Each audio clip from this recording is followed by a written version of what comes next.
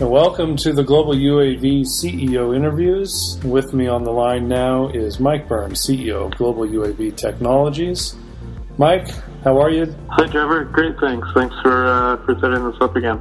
So we had some pretty big news that we released earlier this morning regarding Global UAV being able to test beyond visual line of sight capabilities in Alberta. Can you discuss the process Global UAV followed to get to this point? Yeah, absolutely. This is really a landmark step for our company. It's significant for a number of reasons, but most notably because it's not something that every company is able to do. And this really speaks to our regulatory compliance division, but also our operating history, our safety record, and how we operate as a company under the current regulatory framework put out by Transport Canada. So the approval is required to obtain a Special Flight Operating Certificate to allow for BVLOS testing in the foremost range or in one of the test ranges within Canada. It's a fairly rigorous process to obtain that, and we are successful in it through the hard work of the folks at our regulatory compliance division. Mm-hmm. They really pulled a lot of weight to help make this happen, so it was a great step for the company. So the BVLOS certification, might be one of the most important catalysts for Global UAV, specifically for its investors, the shareholders, but also management as well. And even though that official approval from Transport Canada is still being reviewed, why is testing BVLOS operations so important to the company and the industry?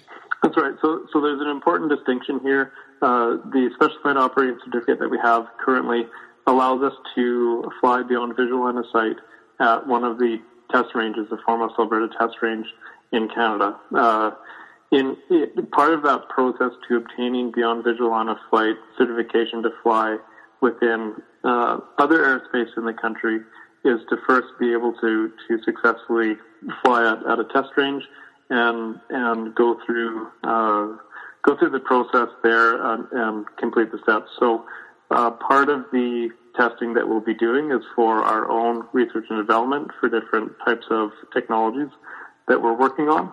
The other side will be to demonstrate the abilities of our system, demonstrate things like radio link and radio strength and connection with the drone at distance.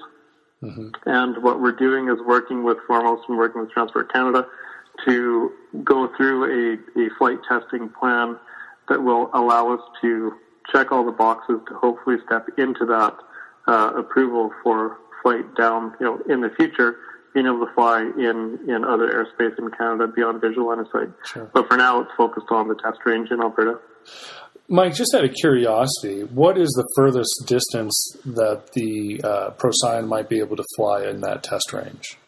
Yeah, it's a really good question. It all depends on what we're doing with it. If you look at the pure specs on the system, it'll fly for around an hour, just under an hour, at anywhere up to 20, 25 meters per second. At these speeds, we can cover around 40 kilometers or so. So we can cover a significant amount of distance out and back, but that's typically not the type of flight profile that these systems are used for, especially in survey work. So it's a very capable system. It definitely has the range and endurance to warrant this type of testing with it. So it's actually an ideal platform. And one of the other things that's unique about it, compared to other fixed-wing platforms of its type, which require a runway and prepared surface to take off and land from, we're able to carry quite heavy payloads with the Procyon, long distances and at high speeds. So this is really significant compared to a lot of other multicopters. Multicopter platforms are quite limited in their range. Fixed-wing platforms get very large if you want to put large payloads on them.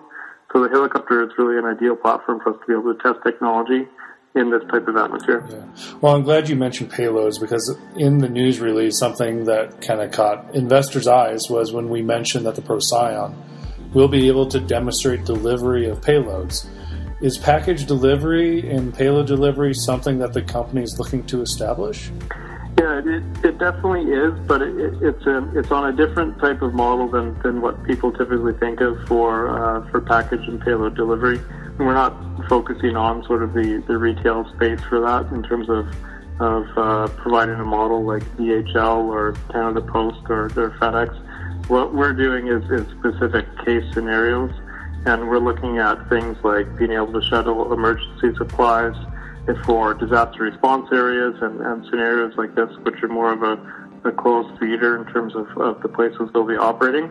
So these are more public safety and emergency response, disaster response type capabilities that we have quite a bit of interest for the system to operate in those scenarios. So adding and demonstrating its capability in this realm will be quite useful. Well, thanks, Mike. I will leave it at that and try to keep this conversation fairly short, but I did want to add to our shareholders and investors, if you do have any specific questions that you would like to ask Mike in these CEO interviews, feel free to ask those questions on our new 80/20 Connect profile. You can find that online at 8020connect.com. And we'll take into consideration some of those questions and try to address those in the upcoming CEO interviews we have here. So, Mike, I'll let you go. Again, I'm Trevor Hall, Marketing Director for Global UAV, and Mike Burns, CEO of the company. Mike, thanks so much for your time. Thanks, Trevor. It was a pleasure.